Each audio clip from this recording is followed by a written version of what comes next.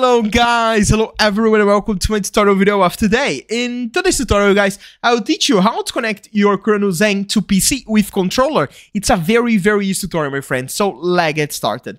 To start our tutorial guys, basically we need to take our gadget, in this case the Cronus Zen, okay, and connect this to your desktop.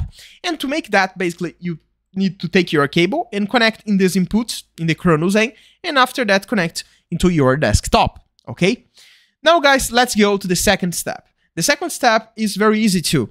So we just need to take the cable, okay, and connect your controller to the A1 input in the Cronus Zen.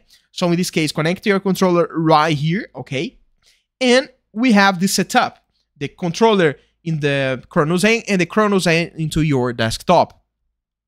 And guys, to finalize our tutorial, we just need to make sure one config.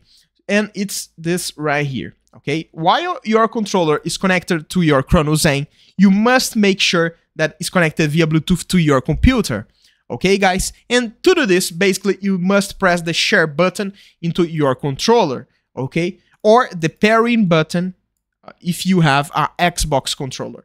So if you have a PlayStation, the share button, and if you have Xbox, the pairing button. So this case right here and this right here. Okay, my friends, and it's basically that. I hope I helped you in this tutorial, guys. And of course, if you like this video, please subscribe to our channel and press the like button. Bye bye, my friends.